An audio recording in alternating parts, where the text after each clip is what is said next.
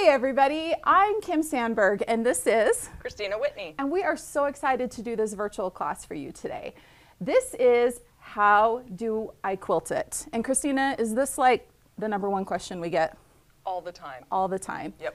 So we're both educators at Handi Quilter. Long arm quilting is our thing. Yep. And we get asked this all the time, how do I quilt a quilt?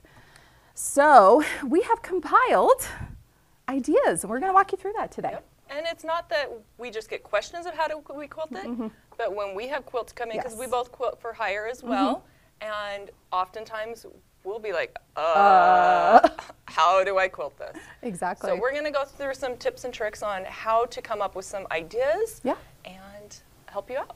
Okay. So we have a list of some great ideas here and some questions to ask yourself when you're starting this process. So the #1 question you always want to ask is, what is the quilt going to be used for? So I'm going to quilt a quilt that is for a baby, very different than I'm going to do, like, for example, a wall hanging. Yeah. A baby quilt, I want to be soft and cuddly. A wall hanging, I'm probably going to quilt it to death so that it can stand up by itself. So it's a little bit more of an artwork. Yeah, exactly, exactly. Yeah. The next question to ask is, what is the focus of the quilt? So there's some more questions that go along with that. So Kristina, when you're talking about the focus of the quilt, what are the other things that you ask yourself with that? Well, with that, I think, okay, do I want the piecing to be the focus? Yeah. Or do I want the quilting to be the focus? Right. Or, you know, are there certain areas that I want to kind of combine the two? Right. So if you have a quilt with lots of negative space, you know you're going to be wanting to really work on that quilting and maybe put a little bit more effort into it. Yeah. Whereas if you're quilting something that is really busy fabrics, lots of crazy colors, your quilting's not really going to show. Yep. So you don't really want to put quite as much effort into those areas. Exactly. So think of your focus. The next thing we want to talk about, and this is maybe a little bit more when you're having somebody else quilt for you, but also just budgeting your time, edge to edge versus custom. And we actually have some great examples of that right here behind us. Yes. So I want to point out, though, a lot of people say, oh, it's just an edge to edge. Yeah. Edge to edge is finished. Exactly. It is great. There's nothing wrong with doing an edge to edge. Yeah. I do lots of edge to edges. Me too. Even on my personal quilts. I do a lot of edge to edge on my personal quilts. Yep. Well, you mentioned these quilts behind us. So let's take a look. Let's talk about these. These are the same pattern, just quilted in 3 different ways so that you can see different styles and techniques. This first one here is a lot of Pro Stitcher, the computerized system. This one is more free motion, ruler work. And then the last one is an all-over edge to edge, done with the Pro Stitcher. Yeah. So all of the quilts look fantastic. They do. I didn't do all of them, so, you know, can't take all the credit, but we quilted all 3 of these quilts. Kristina quilted this one, I quilted that one, and then this one also. But this is just such a great contrast to show the exact same quilt with the same fabric, quilted in 3 different ways. And one's not better than another. Yep. They're all finished. That's the key. They are all finished. So working with that. So when I'm deciding whether I'm going to edge a quilt, especially a personal quilt, it's a decision of how much time do I want to spend on this quilt. Because doing custom can take a lot of time. And sometimes that's what I want. I know that for me personally, smaller projects like this, I will take the time to custom. I just finished a king size quilt and I absolutely did an edge to edge on that one, because if I would have custom quilted it, it probably would have taken me 40 or 50 hours to custom quilt. And I don't have that much time to put into it.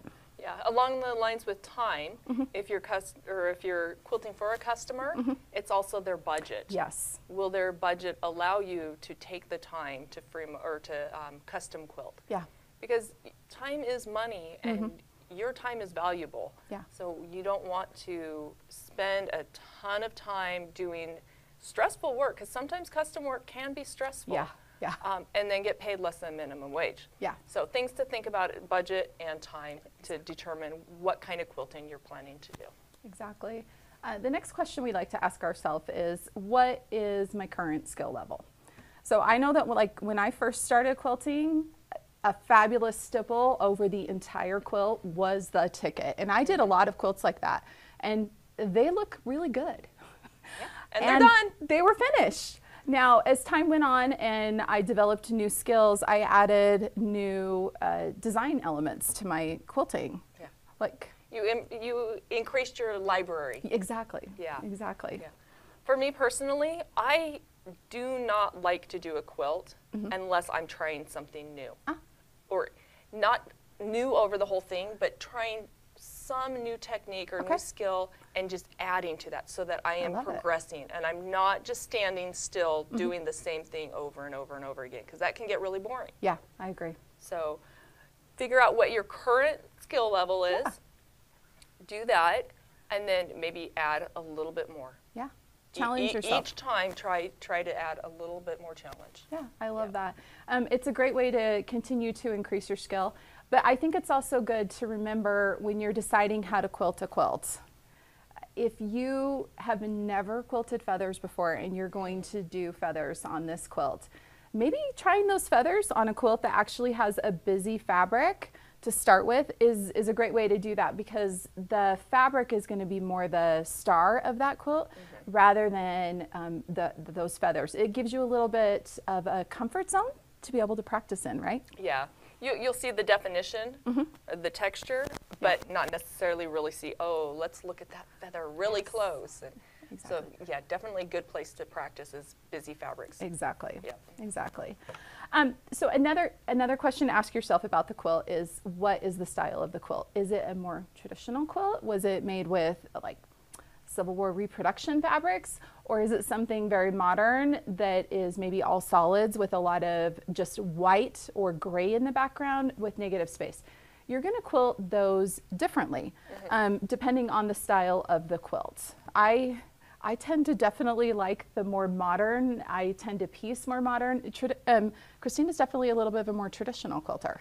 Yes, but we don't have to be stuck in those roles. roles. Absolutely not. I can have a very traditional quilt, and I can be really wild and crazy and quilt it modern. Exactly.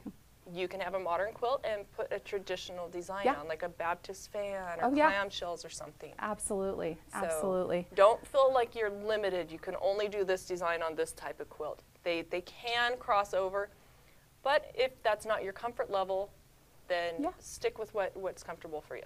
What can complement the quilt, and also what will bring out the focus of what you're trying to make the focus of the quilt. Yeah.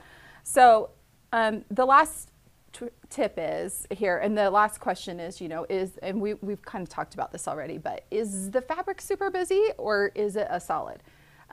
Just like these quilts that are behind us, the reason why the quilting really shows up in these is because they're solid fabrics. So there's nothing else to take your eye away from that quilting. So if you really want to show off your quilting, solid fabrics or fabrics that even just have like a slight texture in them are the way to do that. If you want to practice something new, something that's printed is a great way to go, right? Yeah. So I recently did a quilt and I was so excited to do all this intricate like feather work and stuff. And I thought, okay, I'm just going to use white fabric. But I made the mistake, I did a tone on tone. Right. And even just that tone on tone makes everything kind of just blend in. Yeah, it's a white on really white. Pop as much as I wanted. And it does it. Yeah. And you spent so much time quilting that quilt. You know exactly which one I'm talking about. It's a double wedding ring that she made for her daughter's wedding. And she did this absolutely beautiful, the white inside the rings. And it's a tone on tone. And you have to get it at exactly the right angle to really be able to see that quilting. So it's something to consider. Yeah. So we're talking about how to quilt a quilt. Yeah. But those are some tips for how to piece a quilt, how to pick out your fabric depending on how you want to do the quilting. Exactly, exactly. So, yeah, if I'm doing a quilt where I really want to emphasize and show off my quilting, I'm definitely going to go with some more solid fabrics. Absolutely. I totally agree on that one. So let's talk about some of the other things to consider when you're quilting a quilt. Number one is the type of batting that you're going to use. Now, batting you don't see, but it really affects the quilting. So I think the #1 batting to use if you really want your quilting to pop is wool. And I know that on these ones here, this one and this one over here, you and I believe we double batted both of these. And they both have a layer of wool on the top. Wool has more loft. So it just puffs up a little bit more. Makes your quilting show. It's the puffiness level. It is. It is the puffiness level. The other thing that's really awesome about wool is it's when you fold it and then it's been folded for a long time and you open it up, it doesn't hold creases as well as cotton does.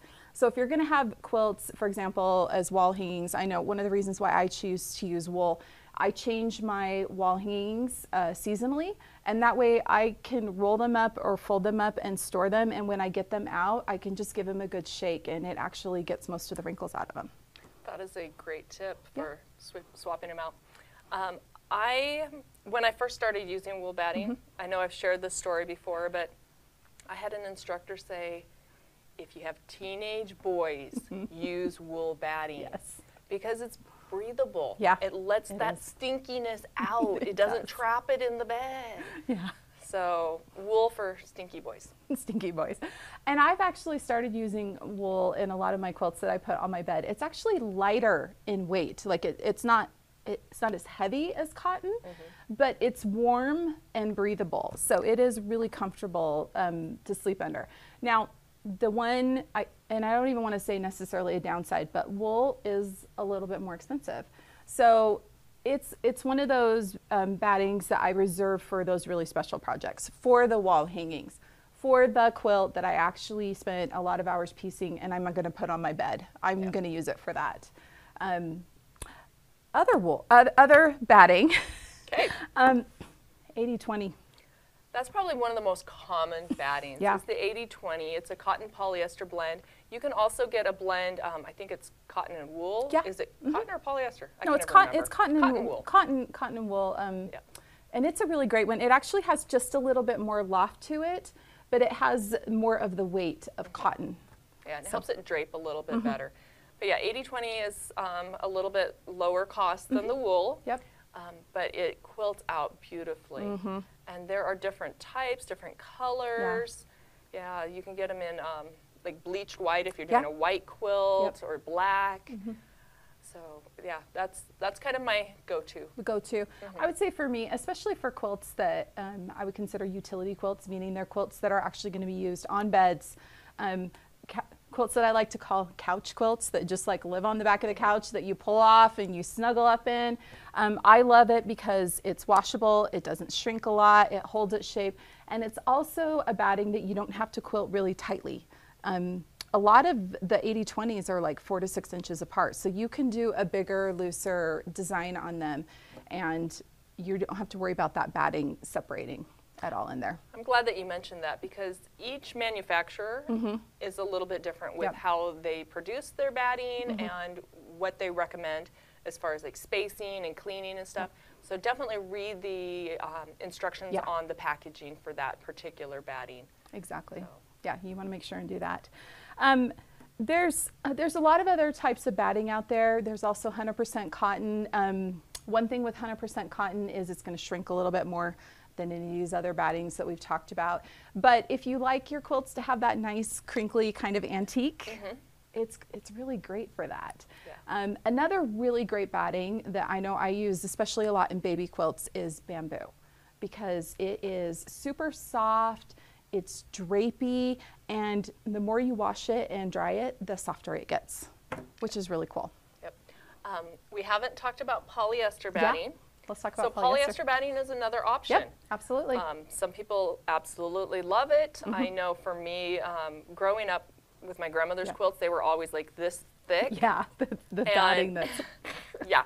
I quilted my first quilt and I put in an 80-20 and I took it back to my grandma and it was one of her tops, and she, the next time I went to visit, she goes, you can take that quilt back. You need to put more batting in it. Because it was only instead of. Yes, and then I made some for my siblings with 80-20 instead of the polyester, and they're like, you can fit one quilt or more stuff in the washer machine and you can fold it. So yeah, there's pros and cons. Yeah. I do have to say though, some of those really thick polyester battings are some of the snuggliest that my family loves. So think about the purpose. Yep. Allergies is also another thing to think about. For sure. Some people are allergic to the wool. Yeah. So even the wool blend wouldn't be a good option. Yeah. So things to think about. Yeah, definitely. And I know that the polyester is, it's probably the most cost efficient. And it is a great one because it launders and wears well. But I know I've done some quilts too with a lot of detail with that really high loft polyester batting. And it actually acts like wool, like it gives you a lot of pop. But I did a bunch of those quilts for samples that I traveled with, and they hold wrinkles for forever. That was the thing I found. So that's kind of why I made the switch to wool. Yeah. But polyester definitely has its place. Yeah, and it comes in so many different lofts and different brands. And it absolutely does. Yep. Okay, so the next thing to consider is thread. And Kristina's actually got a whole bunch of thread over here. Now thread, oh, it's like fabric. This is when playtime comes out, right? I absolutely love thread. And we've got a lot of different types here that we can talk about when to use the different types of thread. Okay, I'm going to move this over so we can look at this against from the top. So we've got just some white background here. This would be like negative space in a quilt. And let's look at some different types of thread here. So let's just start over here. So this first one you have is a tri-lobal polyester. This is like a embroidery thread. And you can see that it's got that fantastic shine. So this is great to use when you want your thread to be a little bit of the star, right? Yeah, it stands out a little bit more, gives it a little pizzazz. Yeah. So I love that. And when I'm testing the threads, I like to make a puddle on my fabric, especially if I'm trying to find a thread that blends well. Right, right. I like to puddle it out so I can see what it's going to look like. I love that. If I were doing turquoise on white, I wouldn't necessarily need to really puddle it, but right. But it's good to see that. Yeah. So that looks really good. So that's Magnifico. Okay. Our next one that we have here, this is Micro Quilter. Now this is a very fine thread. It's a 100-weight thread. The Magnifico is a 40-weight thread. So that's a thicker thread. Micro Quilter, so when do you use Micro Quilter, Kristina? I use it for micro quilting. Exactly. But I use it a lot when I'm wanting something to just melt down into the fabric and not be seen. Okay. I want that texture, but not the look of the thread. I want that, maybe the piecing to be more the focus. Yep. So I'll use something that's a lot finer so that it doesn't show quite as much. I love that. So contrasting these two threads, the Magnifico is the star of the show, and the Micro Quilter, it just melts into the background. Yeah, and I have some Micro Quilter in white too. Oh, so I don't know if you I don't can even know if you'll be able to see it on that. there. So that's what I'm going for. Well, and I love the Micro Quilter. It just gives a hint of color. So like one of my favorite colors of Micro Quilter to quilt with on pretty much any quilt is a really light pink. And you don't even see it until you get you have to get like right up next to it. But it, going from just like a white to an off-white, even to a darker color, it just blends. So it's that great blending thread. Okay, what you got for us next? This is Wonderfill. Wonderfill. It's a tri-lobal, it's 40 weight. So this is pretty much the same as that first turquoise the Magnifico, one. Yeah. But you can kind of see maybe the difference between the Micro Quilter, that's the really fine, and it's more of a matte finish. Well, and if we put that maybe on top of the white there, I don't even know. Or the peach? This just completely blends in, whereas this one stands out just a little bit. Yep. Especially with that sheen. Thicker and with the sheen. So you can kind of see the difference between those two. Yep. Let's go to So Fine. Yeah, let's look at So Fine. Okay, get that out of So the way. So Fine it's a polyester thread also, but it doesn't have the sheen on it. You can see that it's matte. It's a super low lint, which I absolutely love. It means I don't have to spend as much time cleaning out the bobbin area of my machine. It's a 50 weight though, so it's not as thick of a thread as, for example, the Magnifico. So it can be used as a blending thread, but you are going to see it more than you would like the Micro Quilter. Yes. With it being a little bit heavier, it's a little bit more durable. Exactly. So it's going to not give you as many problems potentially. Yeah. So this is a great weight of thread to use for any kind of quilting. Any kind of quilting. I even use that for piecing. I use So Fine for piecing, which I love. All right, so the next one we have, this is Omni, which is a 40 weight polyester, and it's a matte polyester, and it's one that actually can look, quite often people think that it is a cotton thread. This is a really great workhorse thread. I know for me personally, especially when I'm quilting for customers, a lot of my customers, when we do an edge to edge, we use some kind of an Omni. Very durable. It's not super linty.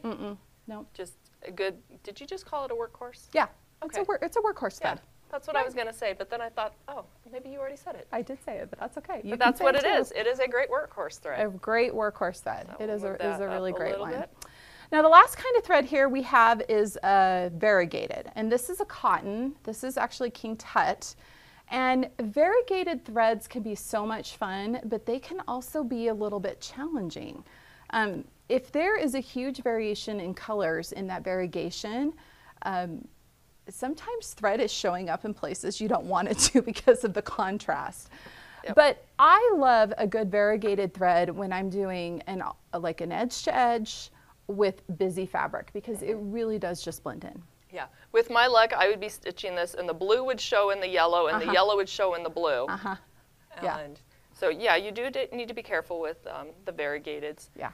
But they are fun to play with. They are fun to play with. Yeah. Here's another little tip. So I was actually taught this. When you're looking at a variegated cone of thread, don't hold it like this to look at it. Look at it from straight on the top. And then that actually gives you more of an idea of how that variegation is going to quilt on your machine.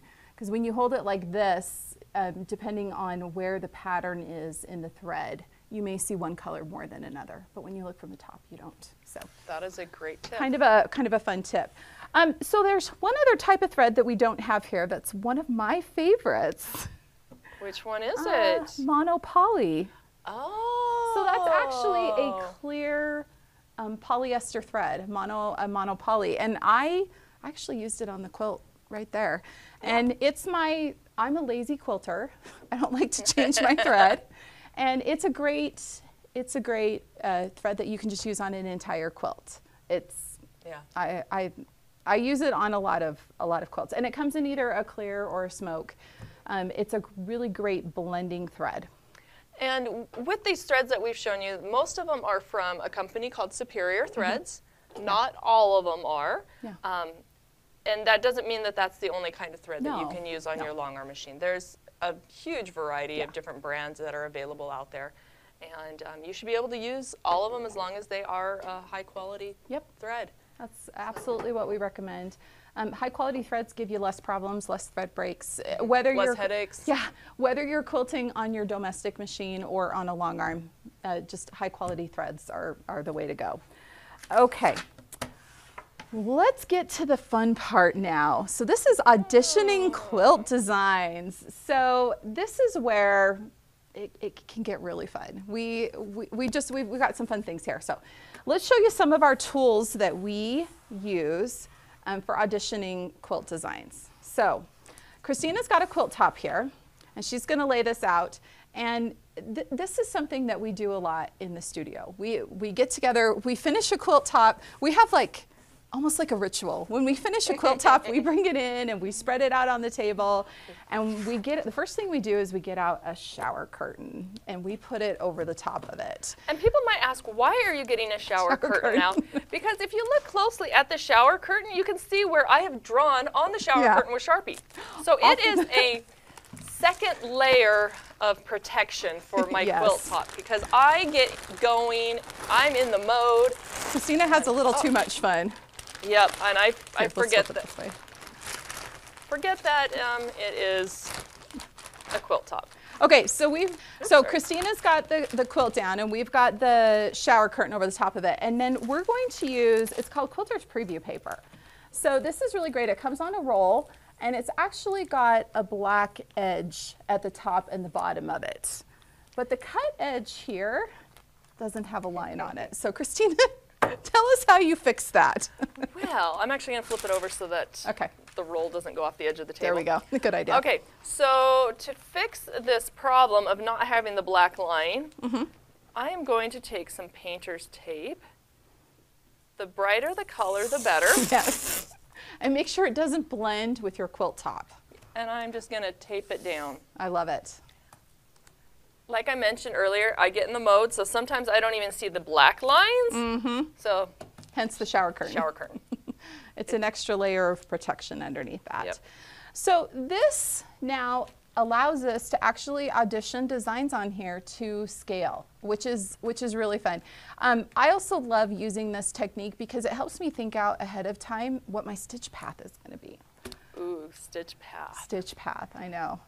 So Kristina, tell us about this quilt. Let's answer some of the questions that we talked about earlier. So this is a quilt that you made. What is the purpose of this quilt? This quilt is going to be a wall hanging. Okay. It's a little bit too small to be functional. Okay. It's the first quilt I ever did English paper piecing in. So I kind of want that paper piecing to be the focus. Okay, so that answers the question of what's the focus. I don't have a time limit or budget on this one. Okay. So I think I'm going to go with custom quilting. Okay. I'll probably use 2 layers of batting. Okay. Because I want the quilting to show even more. So I'll use a wool on the top and then underneath that an 80-20. Okay. And thread. Thread, yeah. What color of threads would you use with this? Well, since I want the quilting to just be kind of the background. Okay, because the piecing is the focus. Yes, I'll use a white in the white. Okay. Probably some kind of a yellow in the yellow. And then I don't know that I'm really going to do any quilting in the actual English paper piecing except for I don't even want to do any ditch stitching. Yeah, because you stitch it by hand. Yeah, that'll mess things up. Maybe do just a little bit of an echo inside of it. So this is, can we start drawing? Go for it. So this is Here, the I'll fun, even scoot over so you can have some more This is the room. fun part of the preview paper. And this is what we like to call quilting by committee, right? Yes. So first thing I'm going to do is some ditch quilting. I want to stabilize everything, make sure it's staying square. And so I'm going to stitch in the ditch to lay those down. I like it. Here's a little tip with stitch in the ditch. Use a lighter thread color. Like if I've got white and yellow, use white thread. Okay. That way if it goes over into the darker side, you can Sharpie it. Oh, and Kristina's favorite tool for quilting, fixing quilting boo-boos. Yes. Sharpies. Although actually we just got the Pigma in all the different colors, because we found out that somebody, I don't remember who it was, they mentioned that Sharpie over time can kind of fade a little funny. And I say Sharpie, but I really mean fabric pen. Fabric pen of some sort. Sharpie just sounds more fun. It does sound more fun. Okay, so we're just drawing designs on here to audition them. And the really cool thing is with this preview paper, if we don't like something, we can just erase it. So we're using dry erase markers right now. We could use Sharpie if we wanted it to stay on longer. Okay, so I think you should do some just lines in the background here. What do you know what? think? I think that I have a bad pen. It's Yours not showing. It's not really showing up, It's is not it? showing. Let's go. Your purple looks really good, so I'm going to use The purple purple's too. really popping, isn't it? It is.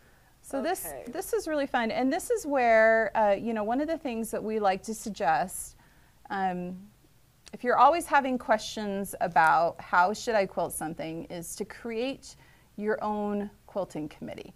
So get some friends that you trust that have either, and depending on what you like to do, if you want to challenge yourself, find somebody that has a different quilting style than you, and they might help you push your boundaries a little bit to try something new. Not your buttons. Not your buttons. We'll do, okay, I'm going to come down here again and do some of this. But it's fun to get ideas from different people to incorporate into your quilting. I wanted the piecing to be the focus. Yeah. But we kind of mentioned this is hand stitched. That means that all of the ditches are threads. Yeah. So if I were to stitch in the ditch around all of these, I would potentially be just breaking the threads that's holding it together. You don't want to go there. So that's why I chose to just stitch right on there. And I would maybe use that monopoly so it blends in whatever. That's a good idea. Fabric it's on. Yeah. Especially this fabric where you've got really light, meaning from white to a deep navy. Trying to find one thread that's going to blend with all of that is basically impossible, unless if you use something like a monopoly. Yeah. So I like the idea here. I don't know what you think, but actually stitching just like maybe 1/4 of an inch inside the piecing. That way it tacks everything down. Oh, did it shift a little? Doing a fun little flower there in the center, and then just doing some diagonal lines to create a backdrop. If you really wanted to get fancy, you could turn that into a crosshatch. If I draw that much of it, that might be a little more than I want to do. I think I would possibly also do like 1/4 of an inch echo around each of the shapes. I like that. Because that will really help that shape to pop out more. And then do some kind of a background fill in here, whether it be like a crosshatch or just swirls or squigglies or any kind of background. But that will help make that pop show even more, because it leaves that space that's not quilted, which draws the eye. Exactly. And remember the part that you see in quilting that you really, as Kristina just mentioned, that your eye is really drawn to is the part that is not quilted. That's the part that puffs up and has that dimension. It creates a shadow. So exactly, by stitching around the outside of that piecing, it makes it the focal point. Yeah, we can show an example in this quilt back here. Okay. If we look at these squares right here, I left 1/4 of an inch echo on the I stitched 1/4 of an inch inside and then filled it. So you get this nice box around there. Or we also have these outline. Yeah, these are more than 1/4 inch. These are pretty chunky. Yeah. But that's what your eye is drawn to. Yep. No, I love that. That's such a great example. Okay, so going back to this quilt here, what kind of a design do you think you'll do in your, because this, this is a fun fabric because it's got a good contrast here, but because it's a batik with just there's not a ton of contrast from the yellow. It's not like a super dark to a super light. Your quilting's actually going to show there. So what kind of a design do you think you'll do in your sashing here? That's a good question. With the size of the sashing, it's only about 1 inch. Yeah. So I could potentially leave that unquilted. That's true. And let that pop as well. Let that really pop. Especially because this is a quilt, like I think right here is like a perfect place to show this. We don't have regular intersections. Yes. This is not symmetrical. So trying to find a design that's going to go through and then link or something potentially. And getting things to line up. It could cause a lot of problems. So I like that. So you would just stitch in the ditch inside on the white, but leave the yellow unquilted. Yeah. I think that would be really good. This is a fun quilt. I'm going to be excited to see what you will do with this. Me too. Let's scoot this quilt over just a hair here. And I want to look at this outside border, because it's a little thicker. Okay, so we can see it there on that side. Yeah, we'll have to kind of pull this. I'm going to scoot the preview paper over before I start drawing. And yes, we know we're not lining up now, but that's okay. So what about that outside border? So these inside ones you're thinking you want to leave plain. But what would you do in that outside border? So that's a little wider. Stitched, and look, I almost went off the preview paper. So this is a little bit wider, so I would want to stitch this down. I like to take ideas from the quilt top to do the border.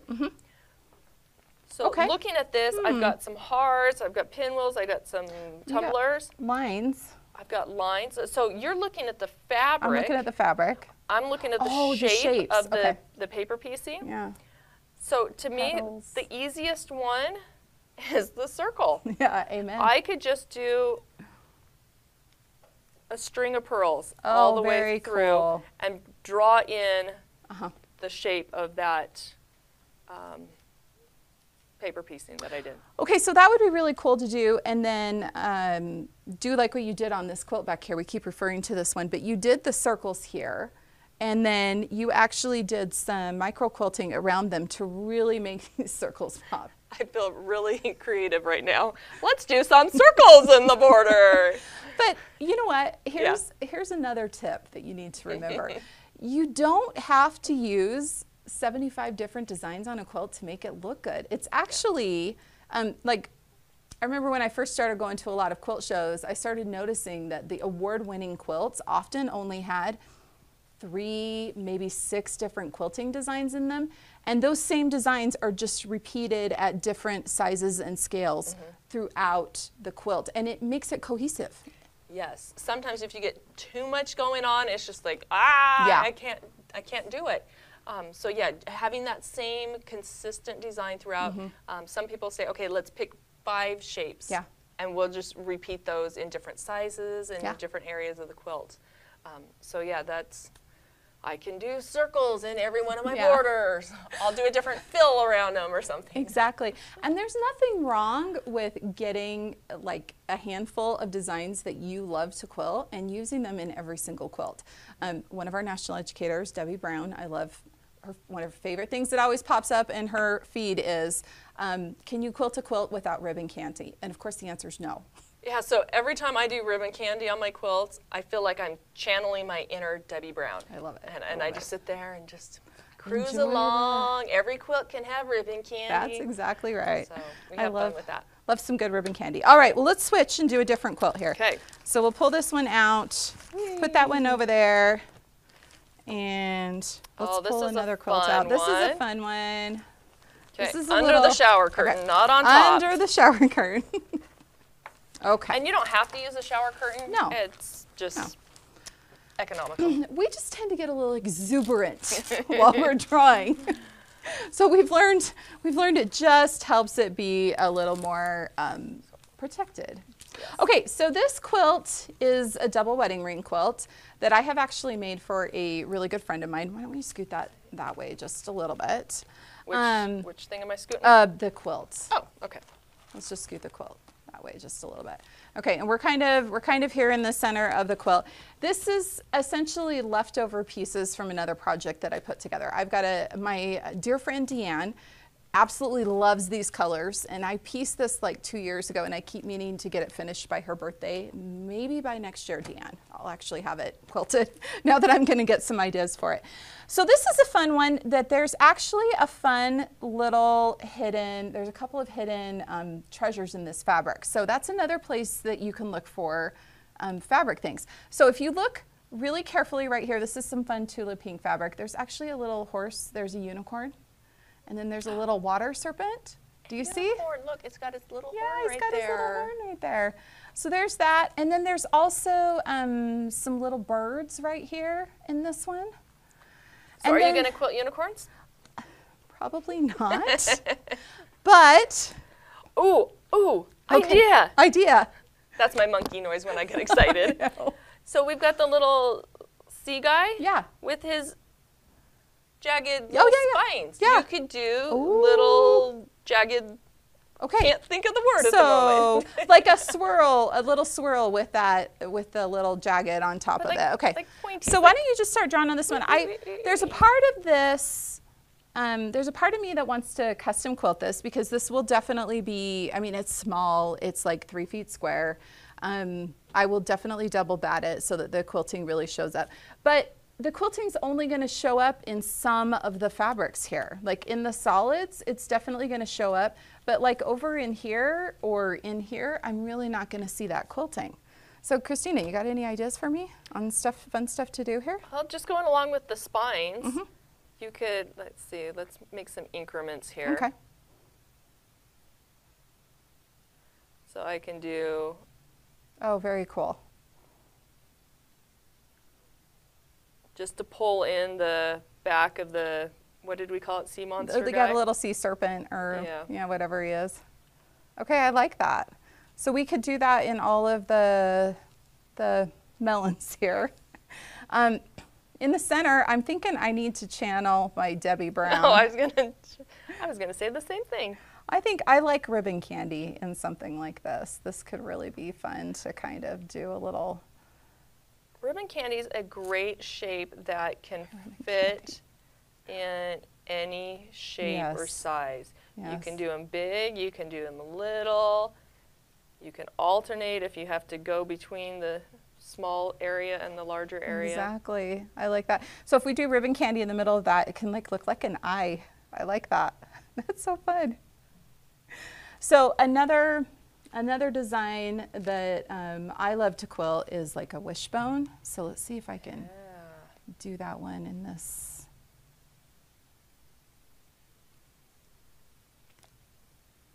So this is a quilt too. We wanted to show you guys a quilt that does not have square or straight piecing. And so that's kind of the idea behind this one. Everything's curved.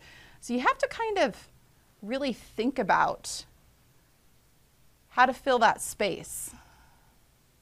So we could do something like that. Yeah, now what do we do inside these? So you just did essentially a little... Just an echo around an echo inside? And you could even just continue that echo, just making it smaller and smaller. Okay, I like that. Oh. There we go. Or you... I might have to try out that other design separately. Christina's got ideas. So I really like this. I like this. I like this. Your ribbon candy. Okay, don't compare. Can we just say that? Don't compare your quilting to other people's quilting. We tell people that all the time.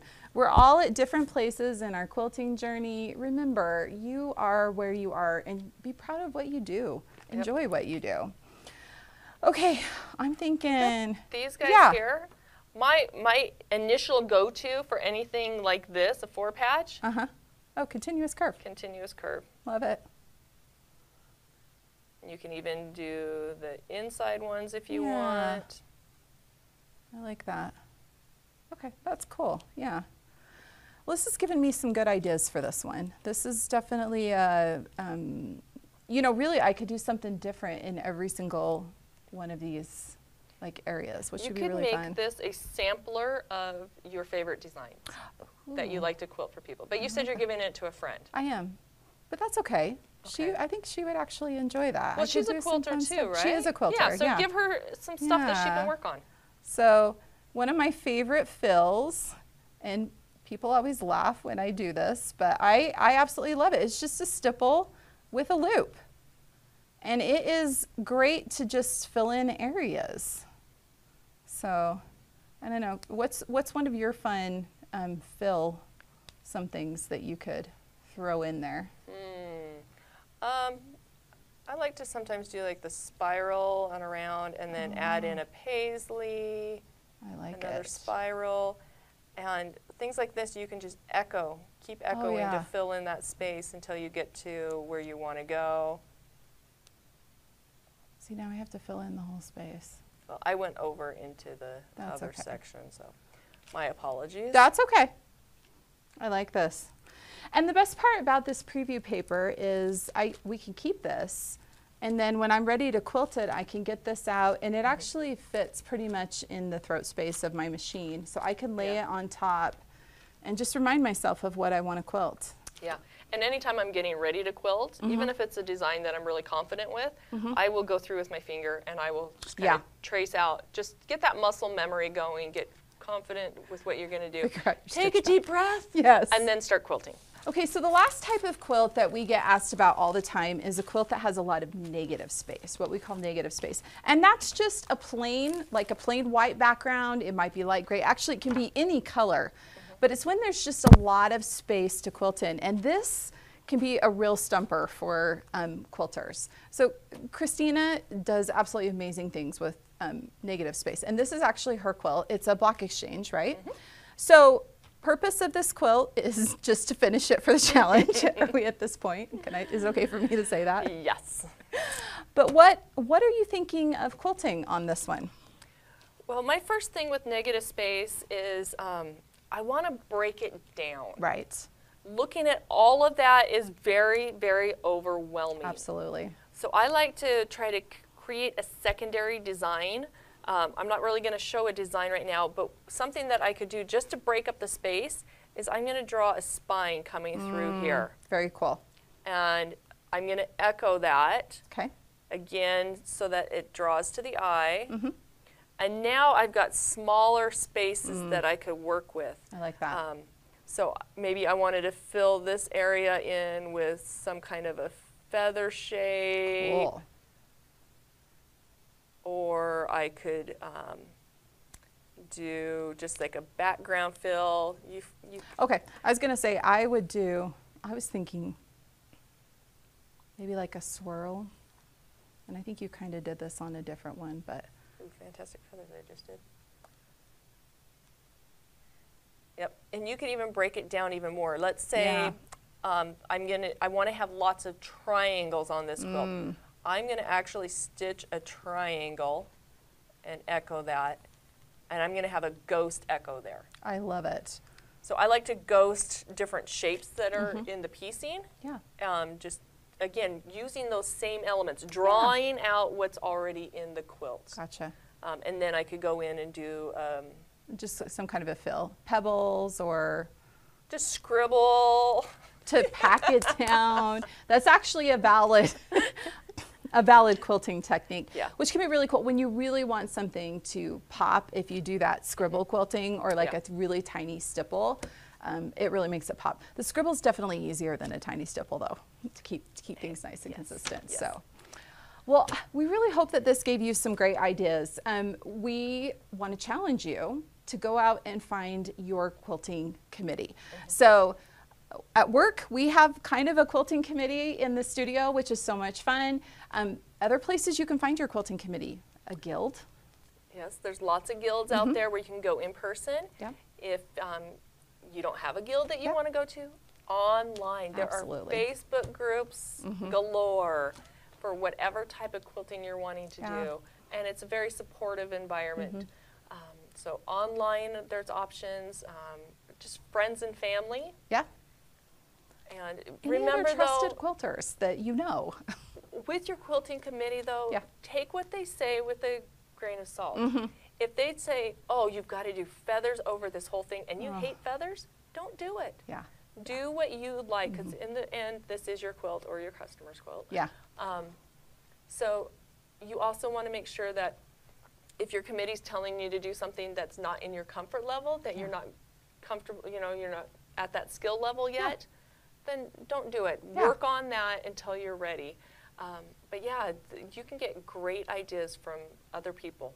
Absolutely. Things you wouldn't think about. So I've got some new ideas for my quilt. So yeah, me too. I'm ready to go quilt. Yeah, me too. Me too. Well, thanks for joining us today. Be sure to give us a like and subscribe. You can visit handiquilter.com for more details. Thanks for joining us. We'll see you next month. And in the meantime, have fun quilting.